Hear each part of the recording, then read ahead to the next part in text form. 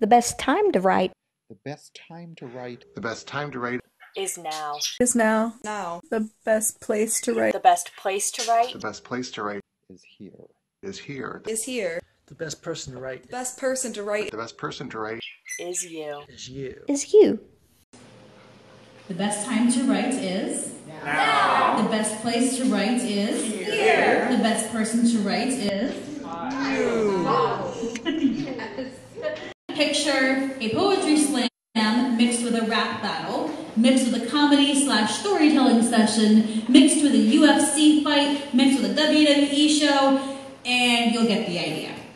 Call it ultimate writing or mixed literary arts. We're taking two competitors in a 3-round battle of wits and words with flavor and a little bit of trash talk scattered around them. A 4-minute round, which is 2 minutes per fighter. There's going to be a 6-minute round that is 3 minutes per fighter, and the 8-minute round is 4 minutes per fighter. Fighters can present as many pieces as they want during their round. For example, if you wanted to squeeze 80 haiku into 2 minutes, you can totally do that. There actually is no grace period for the time, so when you're done, you're just done. All scores given are legitimate and will determine future storylines. Each competitor portrays a character that is whatever they want to be. The competitors can be hero, villain, anti-hero, wild card, or brave. Fighters can bring any style of words they want to the fight. They can bring poetry, rap, comedy, storytelling, or a mix of any of these and beyond. It's a 10-point system, so if the winner of the round gets 10 points, the loser has to get 9 points or less. So, I should introduce our judges this evening. We have Tori. Give it up for Tori. Woo! And give it up for Molly. Woo! It is hard to have a competition without some sort of judges, so we appreciate that you've decided to get your judgy faces on and do this thing with us. In this corner, weighing in on the purpose of purpose, on the meaning of meaning, author of We Are Made of Found Objects, and Writing Night's own Break Law to Break Raw, the procrastinator in chief, the Buddha of bullshit. Your loudmouth liberal friend on Facebook, please welcome J.M. Romig!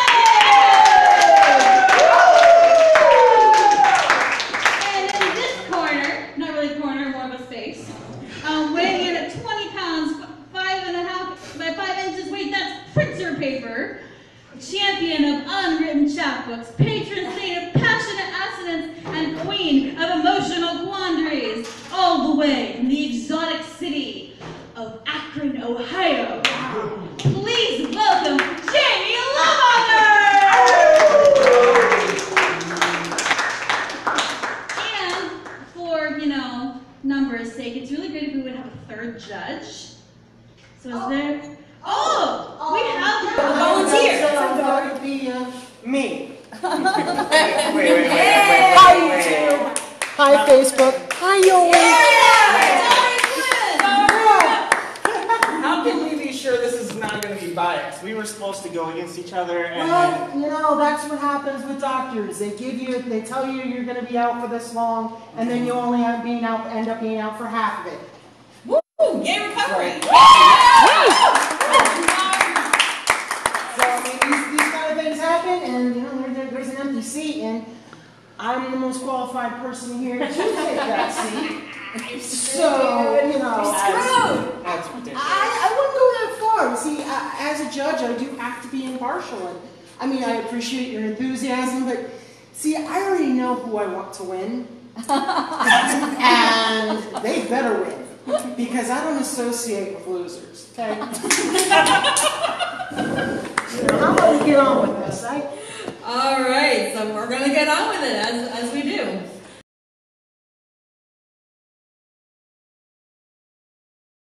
Lifestyle blogs. Holy focused, hocus-pocus style incantations or meditations. Self-medicating with the mint and ginger ground on my kitchen, counteracting the stinging left in my eyes when I turn off my computer every night. These are the things I try. Mornings I keep quiet, search my lawn for leftover scraps of midnight, race the light rising over the hill, harness as much intention as my dopamine-deprived mind can muster towards manifesting something. Something like a sonnet or a new soup recipe, pieced together from whatever resisted molding in my fridge. I live in fear of not living enough, grasp at lifestyles and straws and some coveted feeling of fulfillment I'm half convinced is only a fantasy. But I have to keep tailoring myself into something, because thoughts left untrimmed grow thorns. So I list off nutrition facts, the life preferences of differing houseplants, the metaphysical traits of crystals, names of authors I may or may not have read, a litany invoked before bed each night in the hope of rising again tomorrow, feeling better and more and more and more and more. Oh, poor Atlas. Our love was a beast of burden on your shoulders, so I've heard. Man who thinks himself a mystic chose the wrong myth. No, Atlas, there was only echo, crying your name over and over until she faded. A note can only sound so long once strings are no longer plucked. Man who thinks himself a musician didn't understand why the song ended, was surprised to learn it was written as a duet. What is it to walk out of a haunted house? What is it to walk out of a fog towards something solid? Who wouldn't need a string to guide them out of a labyrinth when they've been led to the middle and left? You see it right here. Aging millennial blues. My feet ache, my back aches, my heart aches from this overtime. 50 hours this week still won't make ends meet, let alone put a dent in my debt. But the boomers I work with won't let me forget that my generation got participation trophies. Oh, please, spare me. I can't even with you, so I won't. I'm entitled to say, you get to retire, I don't. I've been 34 years in these bones, and it's going to take 79 more to pay off my student loans. But I'm still beating my feet against the concrete floor, still breaking myself and asking for more, still scraping by with the help of a roommate, my parents, or a side hustle or four. I'm getting too old for all this running around. I can't play, shit's different now. I don't even know the game anymore. I mean, people selling shit on Facebook now. What happened to eBay? Or word of mouth? The heck is a Snapchat? The fuck is a Cash App? I can't keep up, I've been out. And phones are all touch screens now, can't even fit them in my pocket. What is this? Man, I miss my sliding keyboard. Woo!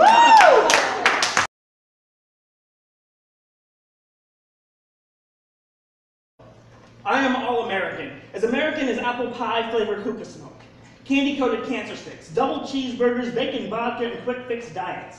I am all-American. As American as county fairs, as elephant ears, cotton candy, tractor pulls, and country music. As American as block parties, ice cream trucks, backyard barbecues, sidewalk chalk, hip-hop, and hopscotch. I am all-American. As American as success stories, as montages set to classic rock and triumphant underdogs. As American as ramen noodles for a month straight. As late rent, as eviction notices, locked doors, and keys that no longer open them. As stray dogs begging for their lives as the city puts them down. I am all-American. As American as Saturday morning cartoons and Sunday mass. As mass murder in public schools. I am all-American. As American as Monday morning announcements and moments of static silence. I am all-American. As American as booming Silicon Valley and crumbling Detroit. As American as the moon landing and the Trail of Tears. As American as slave-owning freedom fighters founding our nation. I am all-American. As American as hunger strikes and hunger pains. As American as hope that persists against all costs and escape at all costs. I am all-American. As American as Southern hospitality, police brutality, color blindness, blind spots, and political incorrectness. As American as trigger warnings and trigger fingers. I am all-American. As American as stop and frisk policies, as dead children, as grieving mothers, as white-hot guilt sitting corrosive inside an officer's gut, as American as I swear to God I thought he had a gun. I am all-American. As American as dreadlocks and mullets, as deadbolts and bullets, as fireworks and drone strikes. I am free and in debt. I am privileged and yet lift wanting. I am a patchwork quilt of the world's scraps. A union divided in more ways than there are breaths in a lifetime. Parts of it are ugly, but you will not want to look away. No, you will want to look away, but you should not. Isn't it beautiful? How it constantly seems to be on the verge of falling apart, but somehow manages to hold itself together. You see, I am all American.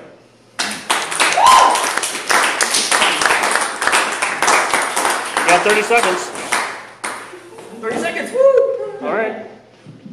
I have everything on. The best part of that was Jamie's look on her face with the sign falling down. Even the wall got tired of you. Oh, damn. Oh. Damn. Yeah, right? Damn. Well, give it up again for J.M. Romig. All right. September. You're still dripping from my hair. Me, a swimsuit laid over the edge of the tub to dry out. I haven't shook the dampness yet. It has only spread to my edges. At night, I wake up from dreaming of seeing you and telling you that I still dream of seeing you and telling you, and I wake up wondering if I said it out loud. If from states away you could hear me in your head, I tilt back onto the pillow to drain the water from my ears. In the morning, I ask the curtains, I ask the plants on my windowsill for advice.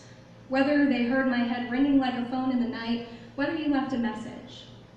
They remind me that you still have my number if you want it, that you already apologized, that all the steps have already been taken, and this last one is supposed to be called conclusion. I wring my hands and it leaves a puddle on my kitchen floor. Talking about you is easier now that you're gone, but now that you're gone, there's no one to talk to about you. I stopped remembering your name so much as a sound and more as the feeling of chlorine in my eyes, the feeling of pressure on my ears. I asked the plates in my cupboard, I asked the spoons in my drawer whether you existed. They remind me of the steam that rose from my hair when I burned all your pictures. I find one that I missed, tucked into a book under my bed. We never looked good in pictures, could never coordinate our smiles.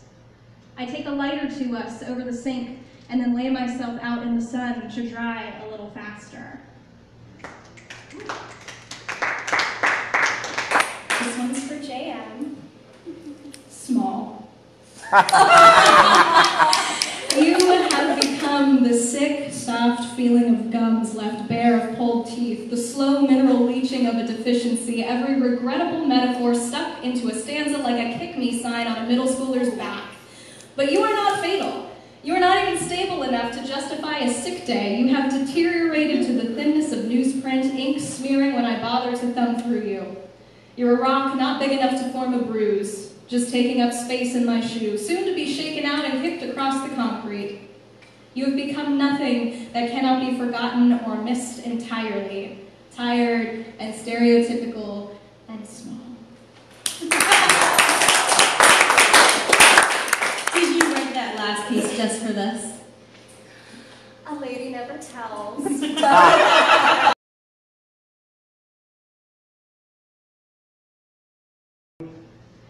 Coffee at 11 p.m. on a Saturday night before teaching Sunday school the following morning. Sitting across from you in our McDonald's, watching your left eye twitch. You look so tired. It's lonely being scary, you say, and ruffle up your mohawk-shaven hair and smack your pack of Marlboros against the table. You tell me about the dirty looks you got from the woman buying lottery tickets at the Circle K down the street.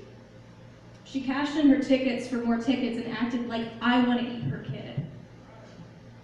I count the piercings in your face and sigh. We were both raised under the umbrella of their disapproval. Glares, curfews, silence at dinner, silenced in church. But I set up my house behind their lines while you hit the street like the lightning they were always afraid you would become. They never really knew what to look for. Their sight sharpened when their hearing failed. Your character never changed, but your clothes did. Everyone needs to stop, you say. You're tired. You're a shattered Molotov cocktail, but I don't mind stepping around the glass because I know you were almost a message in a bottle, almost a voice to save a song. There's some glue in my back pocket, but I don't think it'll work on you, kid. I can only balance on the lines and tell myself that this is where I'm needed. Mediators are hard to come by here, and who wants to be out of a job? I'm a rumble, Not a flash like you are, but who else would follow in your wake to voice the thoughts you never thought through before you ran too fast and hit the ground? I'd love to strike the lines and turn the power out with you. Town-wide blackout, riot. But one of us has got to survive. And I am less suspicious to them anyway. You smack your pack of Marlboros against the table. I count every piercing in your face and sigh. I've become the girl that orders decaf.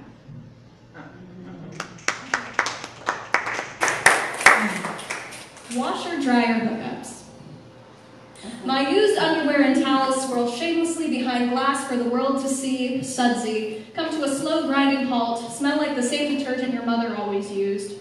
While they dry, recall a date in the laundromat, dating back to when what I wore wasn't governed by what was still clean, by whether I had free time on a weekend, back when people were still worth impressing and I kept up with their pace. Count the quarters, as if we would ever not have enough. Divide them between us in our little plastic cups. You'll remember it as novelty, not necessity, when we played at the aesthetic of a lifestyle that would eventually become all I could afford around each month's rent. Back when it felt like an expansion of self to take in the piles of other people's pants, the fish swimming across the 20-year-old wallpaper border and adventure. You were so bent on wanting to feel poor or important, whatever you thought would give your thoughts weight and movement and make your music matter, on appearing unattached to the same material things that made this experience so unique, so singular. How sufficient for a man whose mother still washes his socks for him. How other. Recall the luxury of extra coins for pop and chips from a vending machine that actually worked. One book each. A whole beautiful, unbothered day ahead of us and vibration. The washing, drying rhythm, constant and gentle. A steady train taking us somewhere we still thought we wanted to go. All right, time is a funny thing. The days drag on, and the weeks fly by in a blur. The years come faster and faster as yesterdays begin to compress into decades of blurred and fragmented memories, and even these eventually become debris in the wake of time's relentless march forward. And I wonder what the Earth looks like from the point of view of a comet sprinting toward it, just two celestial bodies fated for collision in 20 billion tomorrows. I think about humanity in those early days, and about how suddenly we went from hunting wild beasts with sticks and stones to hunting pizza with mobile phones, from gathering in caves and makeshift huts to watch fire flicker and make children, to gathering on couches in living rooms to binge watch Netflix and make children. I look up at the sky, at all of the stars, and think, how many of those died long ago, and how long will it take for us to get the memo? And despite all of this deep time thinking, I fail to stop myself from looking down. You see, nothing has changed. Not a minute slips by as I sit here and fidget, just awaiting your reply.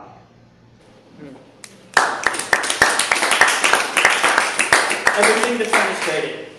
The newly empty hoarder's house feels lonely. There are clean squares of carpet marking where the boxes were obsessively stacked in neat high towers.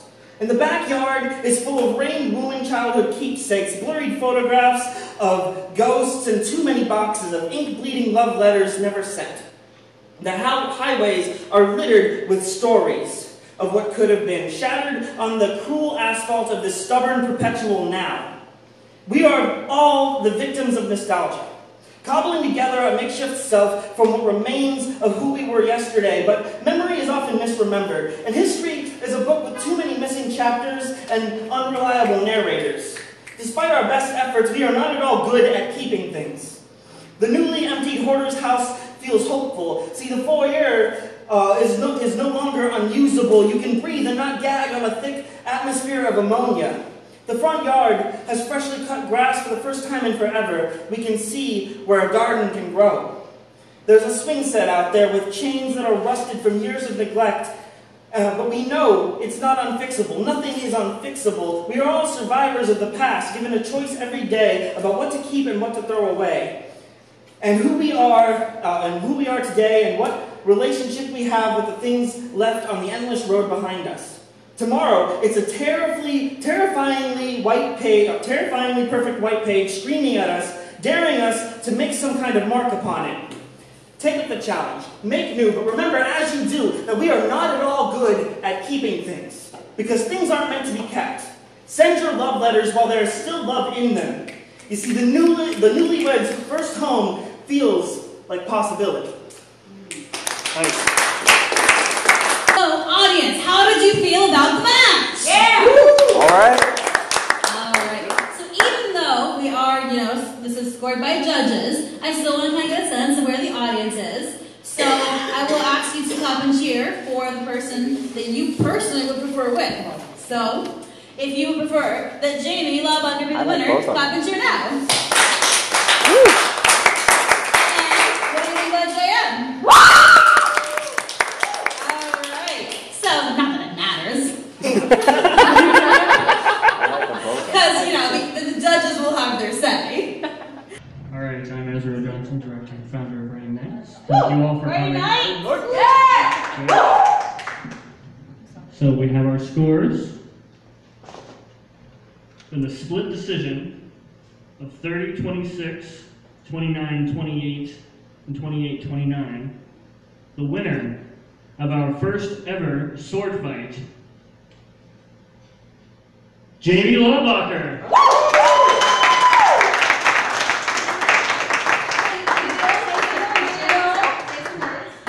Thank you all so much. I have to say, I'm not really surprised, but I'm still very flattered. And I really appreciate everybody coming out here tonight, and just, I love you all so much. Thank you.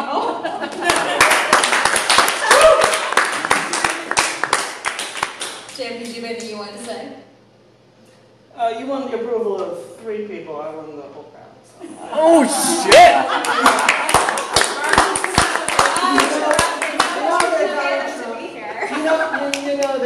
You can go ahead and complain about the popular vote all you want, but we're the ones that matter. Electoral college over here. And it's not my fault you didn't bring your A game. I'm still waiting to hear the name of this supposed challenger I will be facing in my debut match here in the sword fighting league. So, Azriel. Not confirmed yet. Still waiting. That's why it's an open. That's why it's an open challenge. That's unfortunate because you see, I mean, I know that last month Yoli was running her mouth a little bit. It didn't get a lot of it didn't end up getting on camera, but all of us were a little tongue-tied that night. That happens. I would be very happy to give JM another chance to redeem himself if that is what he'd be interested in. I am also interested in facing off with a winner here. I came here to play, and I didn't come here to play with scrubs. Oh shit! I want the best. I want the best.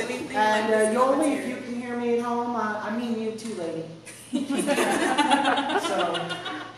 Alright, so you heard it here. There's an open call out to challenge Daria in August, so that might be one of us.